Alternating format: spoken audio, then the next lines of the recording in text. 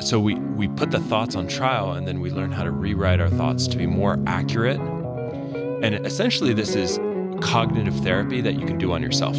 It's cognitive therapy. It's evidence-based to help you decrease your anxiety, decrease your depression, improve your mood, and also prevent you from future mood issues. You're listening to Barbell Logic, brought to you by Barbell Logic Online Coaching, where each week we take a systematic walk through strength training and the refining power of voluntary hardship.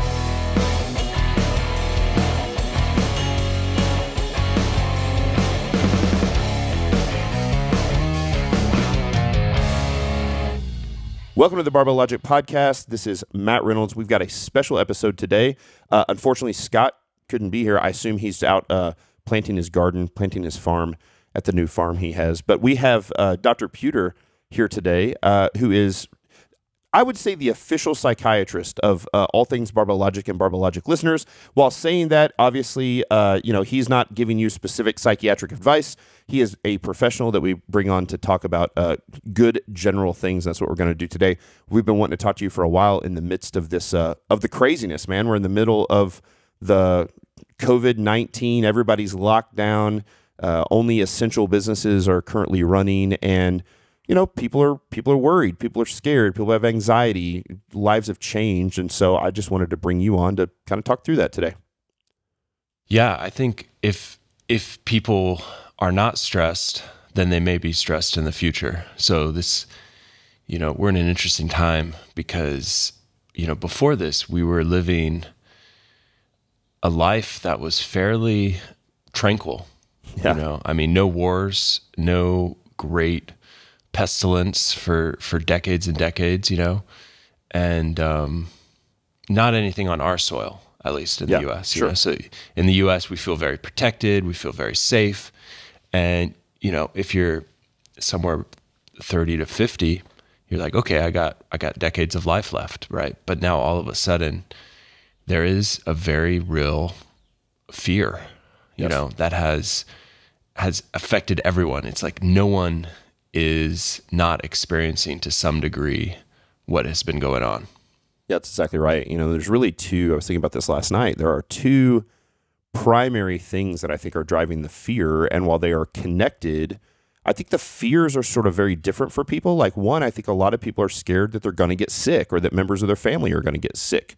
And as somebody who's had this disease and struggled with it for a few days, you could see with my pneumonia and having the thing, if I had taken a turn for the worse, I could be dead or could have been on a ventilator or whatever. And I'm a healthy, relatively young guy. Scott wouldn't say I was young, but we see reports of this, of, what we thought was a disease that really ravaged older people and that the younger generation was fine. And now we're coming to see that that's not exactly the case. At the same time, a huge percentage of people are completely asymptomatic that have this thing, like my wife was. She didn't have anything at all. So lots of people are scared about getting sick or their family members getting sick. And then you've got the entire other thing, which is the fear of the thing that has happened to the economy. The economy is a dumpster fire right now. And lots of people have been laid off from their jobs and are furloughed, are home, like their schedules have all changed. Even people that work, like the day doesn't look the same.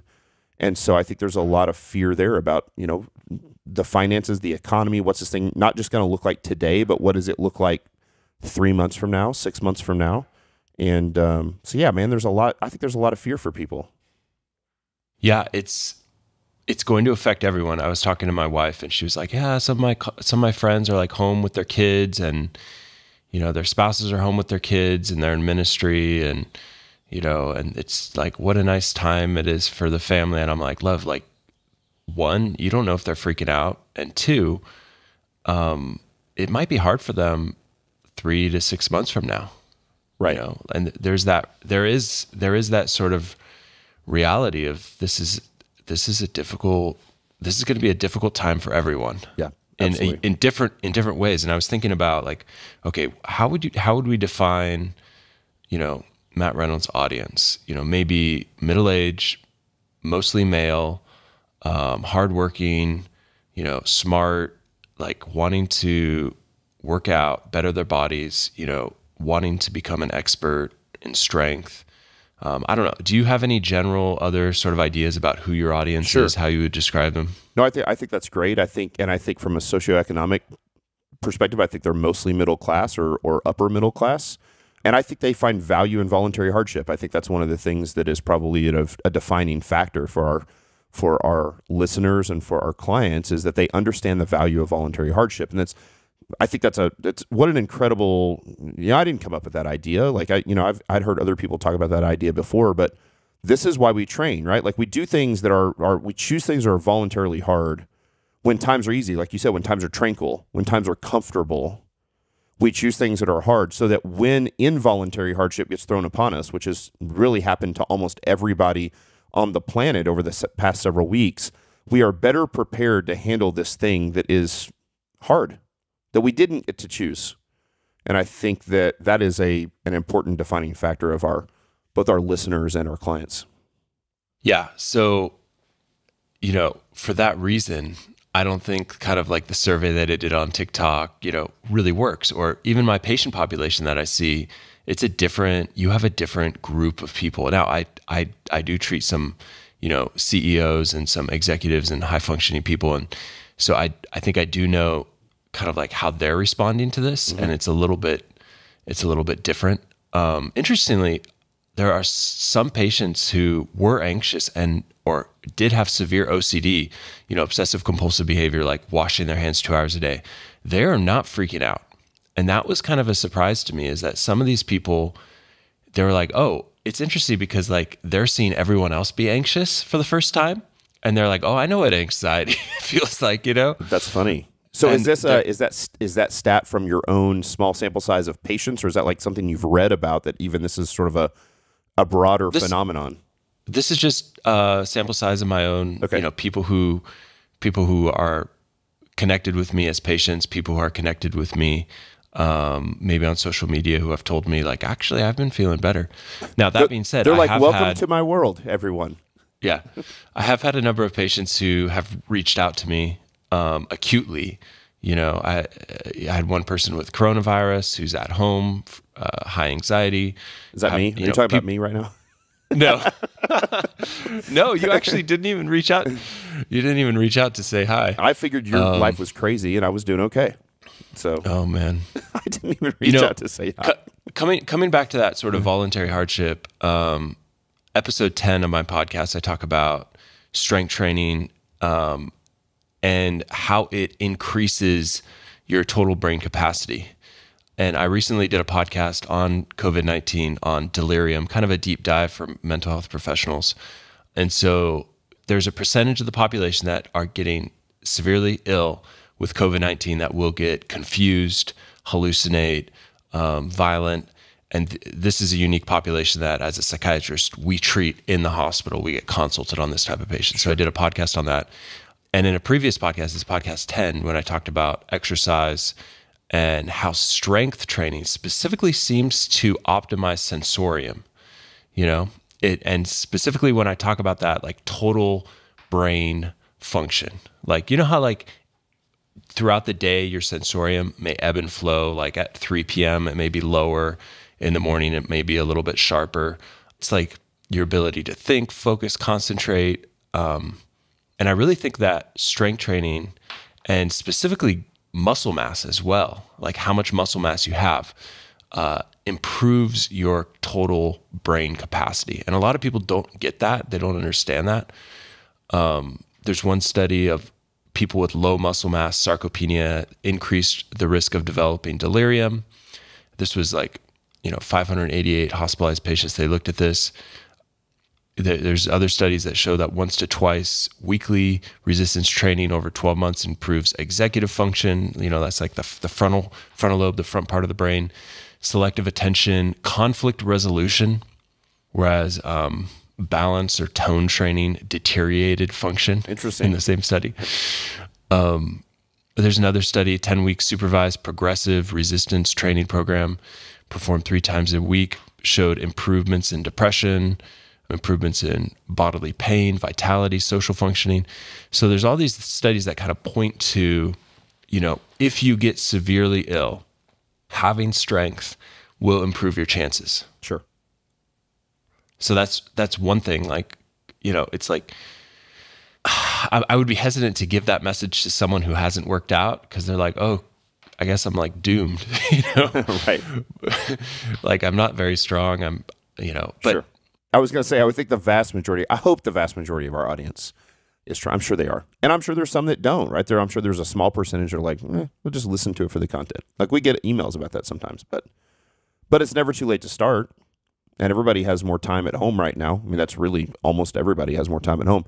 And we've done lots of things for people to figure out how to continue, even to train for strength without optimal equipment, right? So if you got the equipment, you're golden. But if you don't, it's definitely more of a challenge. But we've taken up that challenge, and we're ready to help people figure out how to continue their journey, their strength journey, and their fitness journey, even if they're stuck in an apartment with no equipment. We've got things we can do.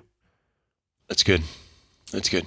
And also coming back to this idea of voluntary hardship, I've been thinking a lot about Viktor Frankl. He's one of my sort of psychiatrists that I look up to. Viktor Frankl went through the Holocaust. He wrote a book called Man's Search for Meaning. He's written a couple other books that I've read as well. If you haven't read Man's Search for Meaning, this would be a good time to pick it up. Get the electronic version or Audible version, and you'll get through it pretty quick. And essentially, he was a psychiatrist, and he was, so he was already a mental health professional. And then because he was Jewish, he got sort of brought through the Holocaust as a prisoner. Mm-hmm. And he suffered through the same things that pretty much everyone suffered through. And he writes about his experience. And, before we started this, we were talking about how, that would be probably worse than what people are experiencing now. Certainly. Now, of course, suffering is relative. And if you haven't suffered much in your life, this could be the biggest point of suffering. And I think if you're a mental health care worker listening to this, it's quite possible that you are experiencing something. And if you're on the front lines, you are experiencing something kind of like horrific and mind-changing. And I worry about those people. I worry that life will never be the same. Sure. Have you read the book, or I have not, but I've heard about it? As we started talking about it over the last 24 hours, now I'm definitely interested to get it. So I know we were talking a little bit before recording. The thing that he was able to do was find meaning and things that mattered in life in the midst of the worst possible situation, right? Like, I can't imagine anybody listening to this podcast being like, listen, we're in a pretty bad spot right now. We are not in a concentration camp. That's worse. And that's not to make light of what we're struggling with at all. That here's a guy who was a prisoner in a concentration camp who found meaning in day-to-day activities in the midst of that crisis. I don't know. Do you have some of those quotes? Like, man, some of the quotes you sent me were amazing that he said. Let me read a couple of the quotes. The way in which a man accepts his fate and all the suffering it entails, the way in which he takes up his cross, gives him ample opportunity, even under the most difficult circumstances, to add a deeper meaning to his life. It may remain brave, dignified, and unselfish, or in the bitter fight for self-preservation, he may forget his human dignity and become no more than an animal. So good. Let me tell you what I think that means to me, and then you tell me if you have any thoughts on that one. Sure. So, there's this space between what we are going through, the tragedy that we are going through, and our response to it. And we can't control the tragedy. We can't control that we are up against the chaos of the situation. For him, it was the Holocaust. For us, it is this great viral killer, right? We can't control that. But what we can control is our response to it. And so the way in which we take up our cross, now, this is not for what I can tell, he was not a Christian, so this is not like a Christian sort of image, but it is a Christian image of a cross as like a crucible or something that the suffering that you take on, the weight of the suffering, right, for other people. It's that sacrificial suffering. The way in which you take that up, even in the most difficult set of circumstances possible. So when you have a choice to choose the way in which you will take up the suffering which is set upon you, that is what gives you a deeper sense of meaning. And if you choose to listen to the part of you that is guiding what you should do, in our different set of circumstances, there is something that is calling us to live in a certain way in these times, and I'm guessing that voice is not telling you to hoard toilet paper right. or there's something else that voice is telling you to do something brave, dignified, and unselfish, right?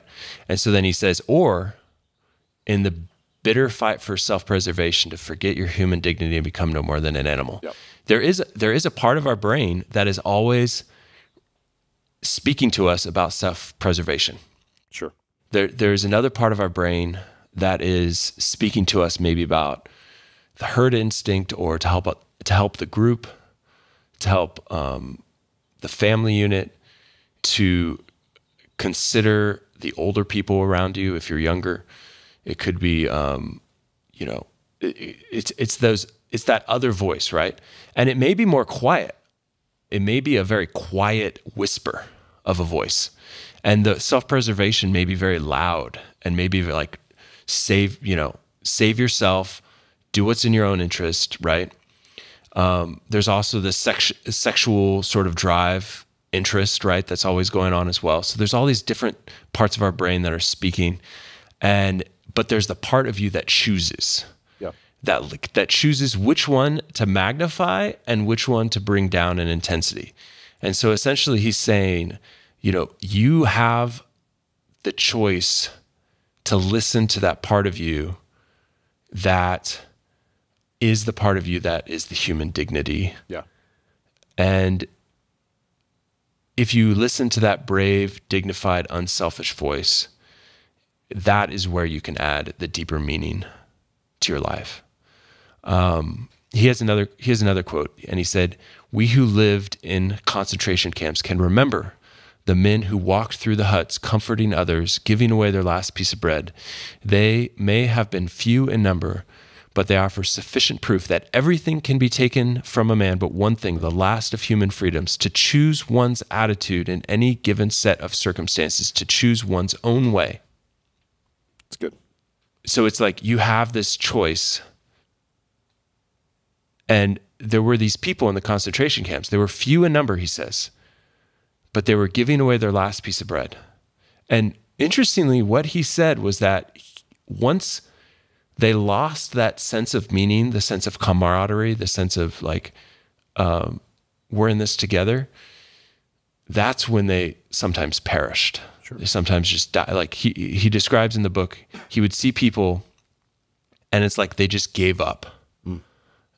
There was a psychological sort of like, I'm just going to give into this and just, and that sort of, that fight was gone, you know? Yeah.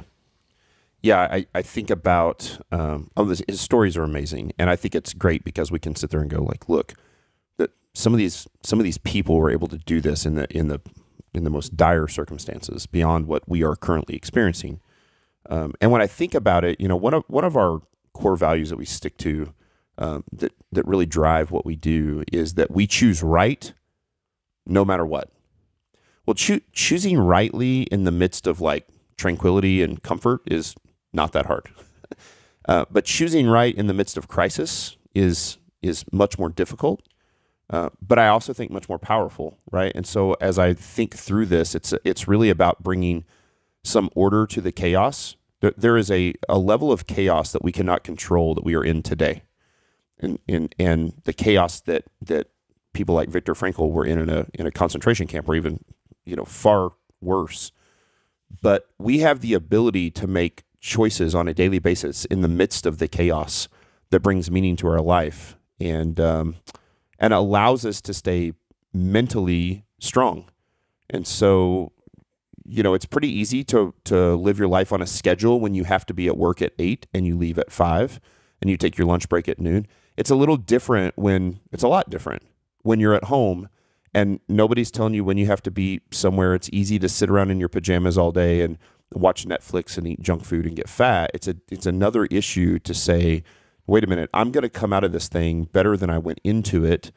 And we're not talking about major things. We're talking about, I'm going to make sure, like whatever those small things are that bring you meaning. So you go, I've got more time to read and make my mind better. I've got more time to train and make my body better. I've got the ability to cook food at home and to spend more quality time with my wife and my kids. And so there are opportunities here that while, yes, there is a massive sacrifice for everyone, there are also opportunities to really find meaning in the day-to-day. So it's actually less what I'm hearing you saying. When I think about the people giving like their bread out to others, that's not this grand macro thing. That's a small step that they made that day that brought them meaning on that day. And it continued to I think it was a perfect microcosm of what was actually going on in their hearts and their minds in the grand scheme of things, right? And I think that, and so, certainly there are true stories about this of people being in concentration camps or prison or prisoners of war or whatever those things are. And, you see the ones who were essentially continue to have meaning and bring order to chaos and they make it through. And then you see the people who don't, and they often die. We see this all the time, even in the movies we watch. You think about like dystopian type, future movies. There are always these characters and the hero characters in these sort of dystopian future movies that are the ones that kind of keep their shit together. And they're like, listen, we're going to do this and we're going to be organized and we're going to live, we're going to make the right choices for people. And then there are always also people, characters in those movies who are like off the rails. They're like, oh, things have gone crazy. I'm going to give in to those animalistic natures, right? And I'm going to eat whatever food I can get my hands on, and I'm going to have sex with whoever I can have sex with, and I'm going to kill whoever I can kill. And it's that, and to me, that is giving into the chaos. You become part of the chaos rather than bringing order to the chaos. Yeah, and that's if I could jump to like, okay, there's different areas where we can bring order to the chaos. Yeah, let's do it. There is the physical places that we live, right? We can bring order to the chaos. We can clean our room, organize our stuff, plant a garden, prepare for a year, we're not sure what will come. Sure. We can write a budget. We can start to really think through like, okay, am I prepared if, this goes on for another 6 months? As a physician, and I'm looking at this, I'm like, how do we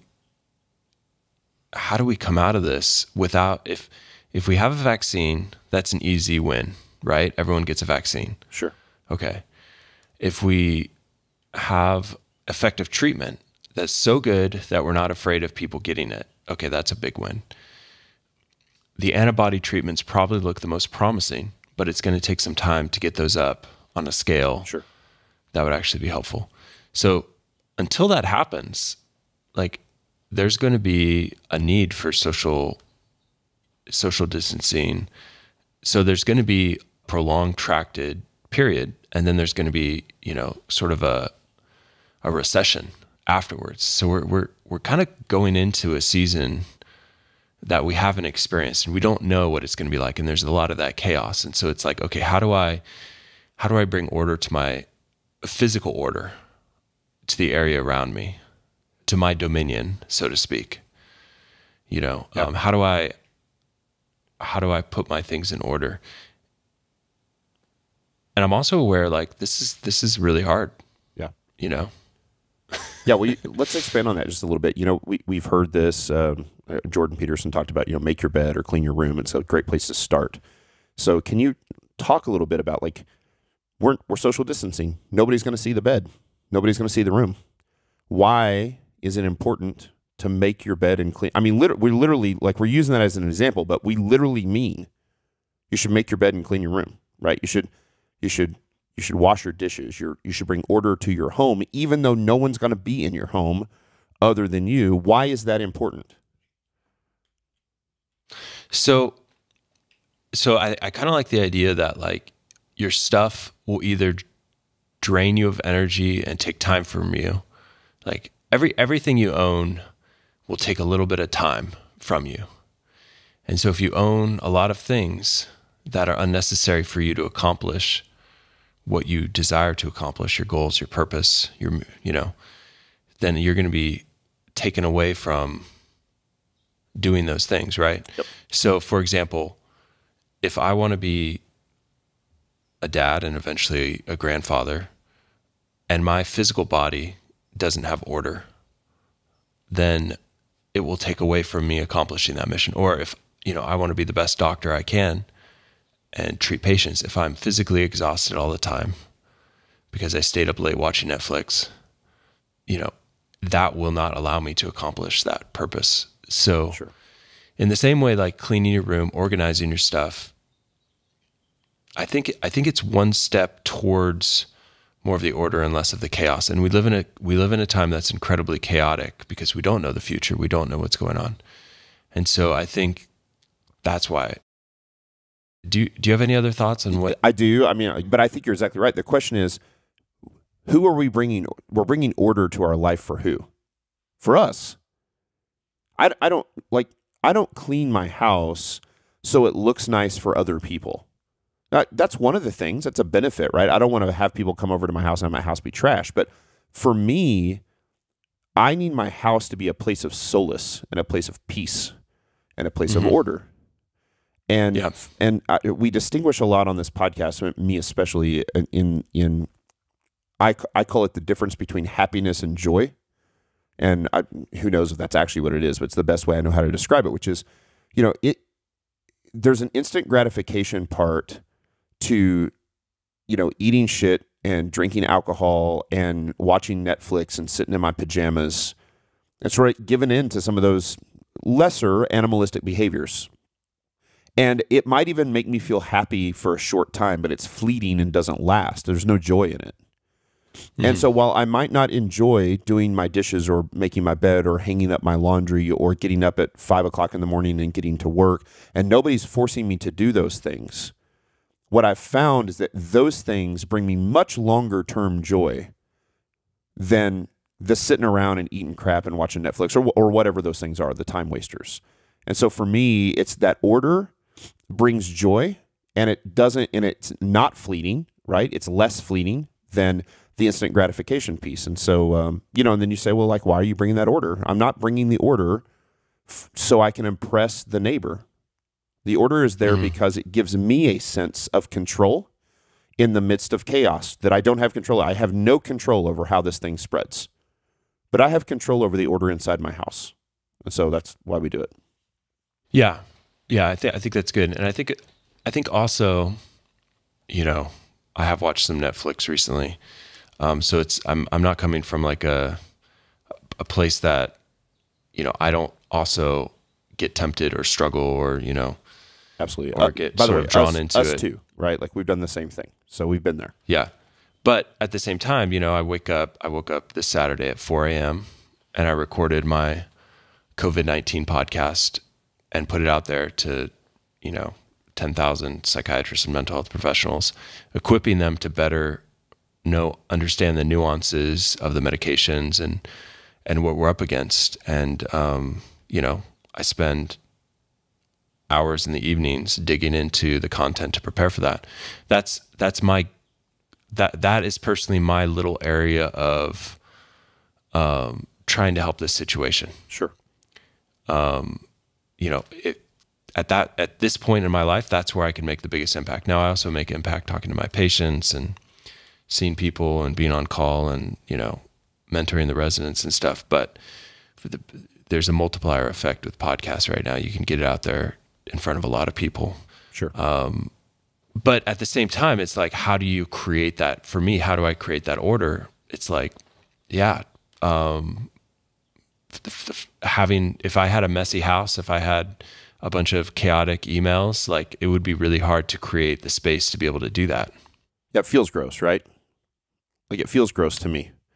I'm like you. I'm an ambitious guy, and I like work. I enjoy my work. And same thing, I enjoy giving back to people. I feel like I've got opportunities to probably give back in ways that I don't normally have, even right now, or things that maybe there's a little more weight to it. But for me, when my life is out of order, it's very difficult to help others or to think about how I can give back when, it could be something as simple as my house is messy, but it could also be something more complicated, like my relationship with my wife or my kids. There's some struggle there. Yep. And so I can't give back. And so, so we literally mean make your bed, clean your room. And those are some of the most simple things you could ever do. We also mean this is also probably, I would assume you would put this into the physical and not the psychological, although certainly it bleeds in. All of it does is it's to train or exercise with consistency, right? It's that you're sitting at home, you don't have to, right? So we bring order to the chaos. And I know you want to move at some point to the psychological side of this as well. Where do you put that? Where do you put that training? Is that the physical side as well? So the number two, so the first is the physical order of the house, the structure, the, organizing your house. The second is probably the physical body, right? So organizing your physical body, having a plan. I would say most of your listeners already have had that, right? And if they don't do any cardio, I don't know, this might be a good time to do some cardio to kind of decrease that anxiety as well, like some walking or even that, as well as doing their lifting. But they've been doing that for years, and that's, or at least if they've been listening and doing, squatting and stuff, they've been doing that for years. And so not neglecting that in this time, right? Finding ways to do that in this time. That would be number two. Number three would be the psychological order. So how do they not just distract themselves from their thoughts, right? So, maybe journaling out their thoughts, putting their anxiety on trial. I put together a cognitive distortion journal. I'll give you the link to it. They could just download it. Yeah. There's one. Which I've done that. I assume that's the one that I did in the past. Yep. It's great. It's the one you did. You guys should I've changed it a little bit actually for COVID-19. Oh, okay. Putting cool. in. It's great. It's awesome. And you do it every day, right? Is it 8 days? Is that, how long is it right now? There's a 9-day because I added some of the Viktor Frankl stuff in journaling, but and you can repeat it over and over again until I think until you get it to the point where you're able to put your thoughts on trial. And just to give you guys an idea what this is, it's like, imagine you have thoughts like all or nothing thinking, or overgeneralization. You overgeneralize from one bad situation over to everything, or jumping to conclusions, predicting the future. These are cognitive distortions. We can't really predict the future. So we put the thoughts on trial, and then we learn how to rewrite our thoughts to be more accurate.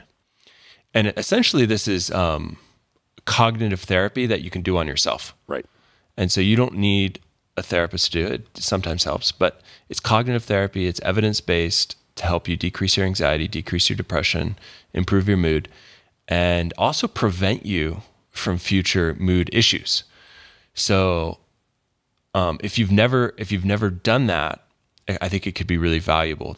For example, they did this on people who were going to be residents in medicine. So they did this to fourth-year medical students, and it decreased their depression, suicidality, in that first 3 months, which is the highest risk 3 months of their career, pretty much, because it's so stressful. 80 to 100-hour work weeks, everything's new. Not everyone in the hospital is nice, so there's this incredible stress in that first 3 months that I went through and other people go through, and so it's like doing this type of thing before they went into it actually prepared them to be able to handle the stress.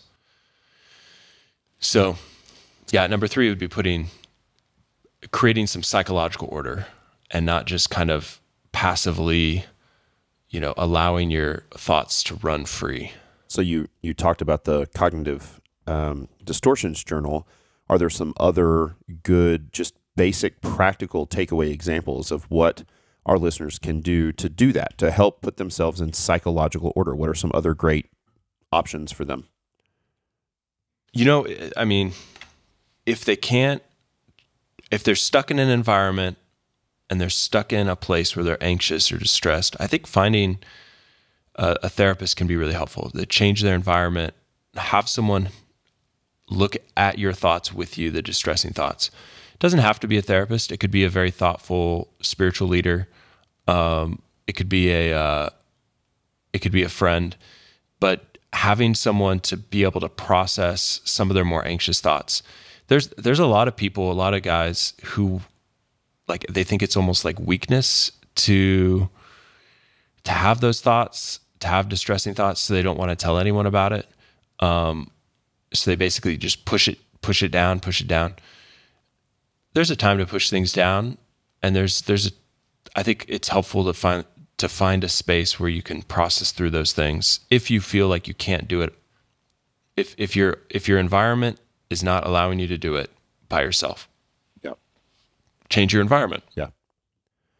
Yeah, I was thinking about how helpful just having conversations with people about this has been for me, but my environment is such that the people I'm having the conversations about it are they're good listeners, they're encouraging, they're not yes men, it's not that, but it's also not a cycle of negativity. And so I've actually found a tremendous amount of value even talking on almost a daily basis to my wife and my daughters about what's going on and how's this affecting you guys, and just kind of, I think, just talking through the thing, being able to emote and being able to be honest about what we're feeling. And I think, like, if you're not careful and you surround yourself with the wrong people, like, that could turn into sort of a negative spiral if you're not careful. But we try to keep the things positive and remind ourselves, how we're blessed in our lives and whatnot. And I've done the same thing with, members of my life group at my church, or my pastor, or, my sister or my brother, like, just those conversations. Even having conversations, actually the podcast for me, we've sort of pivoted a little bit in the podcast over the last week or two where, Scott and I, this podcast, we don't do very many interviews on. We are the ones that provide the content. And I think right now, like, I am not the expert with COVID-19. And so bringing people on to talk about the things that people are worried about or anxious about or interested in has actually there's been a tremendous side benefit for me, and that I've been able to sort of process through those things as well. And so all of those things have been very helpful to me to be able to do. And so, of course, there's been a massive, I don't know what you call it, like, telecounseling has exploded in the last few months, right? Like, almost everybody, my psychologist, my local psychologist, she reached out to me a few weeks ago. She said, "Hey, we've all gone online. We can do it now this way," and all that kind of stuff. It's been really, really nice. Of course, you and I, I don't hide this, that you and I talk frequently on more of a counseling sort of one-on-one level. And it's been extremely helpful. And so certainly find those people. I think that's fantastic. Yeah. The one other thought that I have on how to create psychological order is to limit the news and limit the watching anxious people talk about their anxiety. Sure. It's something that like, how much do you really need to know? Can you limit it to one time a day? Like, okay, I'm gonna read some articles for half an hour a day on this to figure out what's going on in the world, what's changing. But, and it's interesting, I was thinking about giving this advice, and I think it's good advice, but then for myself, like, I'm preparing episodes on it. So I'm literally like in it all the time. Yeah. For like a week preparing for this last podcast, like, I was like binging on, reading every article I could possibly read, scientific articles on this. And there was a psychological effect that I had, because I would wake up in the middle of the night thinking about these articles, thinking about the cases that I was reading about, thinking about the healthcare workers in the field. So there is this, you're preaching to yourself as much as everybody else. I'm preaching to myself. Yeah. I need to, I think it's different preparing something to share that's going to help other people. I think that, do you really need to watch one of the news channels, or maybe just read the CDC once a day to kind of get your update? Sure. I don't know. It might be more valuable, right? Yeah, that's kind of what we've done. And I think some of it, you can tell me if I'm right or wrong. Some of it probably depends on your personality a little bit too. Like, I don't really get anxious reading this stuff. Now, I also, it's just a time waster for me to read 4 or 5 hours worth worth of articles on this thing. And so I give myself about 45 minutes or an hour every night to read. I want to read more about like the cutting edge stuff, like the serological studies that they're getting ready to be able to do, right? They're going to be able to start taking blood from people and really getting an idea of how many people have had this thing, because they'll know if there's antibodies and stuff. So I like reading about some of that stuff. I like reading about the federal stimulus. How can I help my employees? How can I help my church? How can, people that could potentially take an active role in that? But what I've done is my wife and I both do that at night for a few minutes, and then we stop, we put our phones away, and then we talk through it. Hey, I read this, I saw this, and we just kind of process through it. And because we're not super anxious people or depressed, like pessimist, then we don't spiral ourselves into this like pit of negativity. And we're able to kind of talk through the things that we read and process it, and like, okay, now we're done for the day, and we don't have to talk about this stuff anymore. And then we move on to then often, like we've actually, our schedule has probably been a little tighter since all this stuff has happened. And remember, I've said this on the podcast too. Once I wasn't sick anymore with COVID, I probably have less changes to my life on a day-to-day basis than the vast majority of people, because I work from home anyway. My wife's a stay-at-home mom. We homeschool our kids. We live here, right? And so we didn't have to figure out how do we all live in the same house together. We've done that for years. But we said we get up in the morning a lot of times, and we have kind of a family meeting, and like, this is what's going on for the day. It's almost like a staff meeting. Like, what are we doing today? What school are we doing? And, we've got the rules. Like, we don't sit around in our pajamas. We don't sleep till 10. We get up and we take showers and brush our hair and, brush our teeth. And for the girls, they put a little makeup on. They put on normal clothes and shoes, and we eat regular breakfast. And all those things are normal, and they provide some normalcy to the day. And then, my wife, I have more time even on my hands than I normally, because I don't have business meetings, and we don't go to restaurants, and certainly we're not going out and meeting other people or having them come here. And so there's more time. But we decided several nights ago, like, hey, we're not going to watch any more than 2 hours of Netflix in any given day, or whatever streaming. Okay. So like, that's max for us. I'm like, we're not doing this binge because I just feel gross when I do it. I don't mind watching some stuff. Like, it's fine. But what we've done is, so we've kind of got our time immediately after dinner, and we usually just watch about 1 hour of television, and then we read, usually about COVID, and then we talk. And then we move on, and we lay in bed and we read a book together, or we read separate fiction books that kind of take our minds completely off this thing, so we can relax and sleep. And it's worked really, really well to sort of have that schedule. We eat dinner together as a family every single night, right? Most of the nights we're cooking at home. Occasionally we DoorDash, because it's great. But and like you said, it's brought some order to the chaos for us. And this is a little bit of a new normal even for us, but it feels okay. Yeah, for sure. I have one more category of bringing order. Yeah. There's a spiritual order that I think we can bring to our lives. Yep. In that category, even if you're not a spiritual person, I think you'll appreciate these things. If there's people you need to forgive, if there are amends that you need to make, can you use this space to do some of those things? Now, I have an episode on forgiveness. One of the things that I say about forgiveness is it's not saying that what happened was wrong. I mean, not wrong. It's not saying that what happened was not wrong. Like, it's actually saying, like, actually it was wrong what happened to me. And if you're spending emotional energy during the day, then you might be bitter. So if you spend like 5% of your day thinking about this thing where you were wronged, or do you really want to spend that? It doesn't have to be someone that It could be like, if you spend 20% of your day angry at some politician or some person that you don't even know, like, that might be something that you need to work through psychologically or spiritually as well, right? Yep. So in my mind, I don't want to have to spend any emotional energy thinking about people who have wronged me in the past. And so through the process of like letting go, and I think it's really helped clear my brain to allow me to think about things that are actually meaningful. Yeah, that's good. That's good. Yeah, and I think about, as you laid this stuff out, like 1, 2, 3, and I'm sure you did this on purpose, is the best place to start with some of those simple physical things, because anybody, like, it almost doesn't matter where you are. Like, you can make your bed, you can clean your room, you can bring a little bit, and it's not even about, like, even that can get overwhelming. Like, you don't literally have to completely organize your house today. You can start literally with something like making your bed or hanging up your laundry, like a simple task. And then it seems like there's a little more depth with each one of those. Look at one area of your house at a time, right? So, for example, like your closet.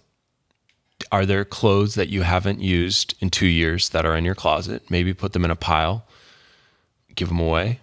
So take one little area of your house at a time and create order, how is this stuff serving me? How is this organized so that I can use it in time of need, or, basically that it's not just chaos. Yeah. One little area at a time. Yeah. Or even things as simple as maybe decide the day before, what time am I going to wake up tomorrow? What time am I going to go to bed tomorrow? And then stick to that, right? And it doesn't have to be 4 a.m., right? It doesn't have to be like what you and I do, but I'm going to get up at this time, get up at 6, or I'm going to get up at 7, or whatever it is. I'm going to go to bed by 10.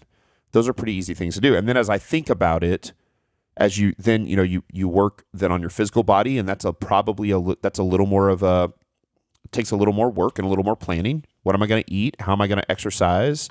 I'm going to take care of myself this way or that way. It requires some planning as well. And then you step into that psychological piece, and there's a little more weightiness to that as well. It certainly probably evokes more emotion than making your bed. Dealing with my anxieties, dealing with my fears, talking to people, journaling, cognitive distortions, all of those things are very important. But I think it's a little more weighty than making your bed, right? And then I think probably some of the hardest things for us are those of us who need to let go of something greater, and some of those spiritual health issues of forgiving people that not for them. It's not for them, right? It's for you. It's to give you free, because you live in bondage to that thing. And so, or whatever those things are, to make things right with people, make things right if you believe in a higher power, making things right there as well, I think is maybe even the most weighty of all. So I think you've given people a good, I don't want to package it in a pretty little, present tied up in a neat little bow package, but I also think there's some sort of pragmatics in the simplicity of start with the very first thing that's small and do the small thing first, and then start working through. Yeah. So there's these 4 different kind of domains: the physical order of your space where you live, your physical body, and then 3 would be the psychological order, and then 4 would be kind of more of the spiritual. And I think the other thought that I have is sort of in that spiritual domain is kind of one spiritual aspect is, I think, the kind of sacrificial love, or the agape love. It's like the love for other people that is to serve the other people first and foremost. And in that, think in your life, no matter where you are, what does that look like? Are there little areas where you can do that to other people or for other people? And, if you're a parent, it might be putting the phone away and just sitting with your kid, giving them attention. Yep. If it's your business, like you said today, you're thinking about the people who are in your business. You're thinking about how to help them financially through this time, and, realize that people will not always be as receptive to that, but it's like you're doing it for them. You're not doing it for yourself. Sure. And then, it might be your neighbor, we wrote letters to our neighbors that are older, checking in on them, maybe calling the person that's maybe a little bit more socially isolated. I don't know, but thinking about we're in this together. This is going to be a tough time. This is going to be a time where we can live out for other people maybe a little bit more. It's good. And listen to that voice. If you have that voice, listen to it. That's good. Don't give in to the animalistic behavior. That's the key. All the time. Always enlightening, sir. Thank you so much. Lots of great. I love it because we walk through sort of these big sort of philosophical things, and then you help make it practical for our listeners, which is nice. So hopefully everybody's got some great takeaways there that they can begin to put into practice. As always, thank you for being on the show. Dr. Puder will always be, I say always, hopefully will always be a routine guest for us. And while we don't do a lot of interviews, this is, when you're on the show, it's not an interview, right? It's a content episode that I can't provide and that Scott can't provide, that we can't provide, because we want to bring on some of those professionals that can do a good job of filling a gap for our people. I hope it's a dialogue, and I hope it's a dialogue with your listeners as well.